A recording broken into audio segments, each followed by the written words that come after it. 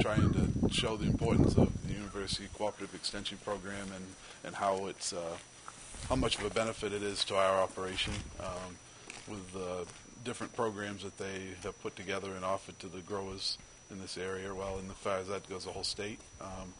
We have several programs that we cooperate with them on, and one is their late blight modeling program that we use, which consists of this weather station that's behind me. Now we're raising about 1,300 acres of potatoes in two areas of the state, one here in Exeter and then another farm in the town of Canton. Everything we raise, 100% goes to Frito-Lay chips. We used to have some other markets, but now we've shifted everything into that Frito-Lay chipping potato market. So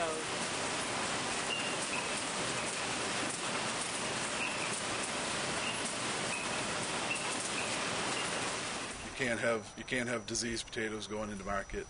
You'll have quality issues. It's helped us in our management strategies as far as reduce pesticide applications. We used to treat by calendar and not by science. Now we're using science to help us determine when to apply the products at the correct times.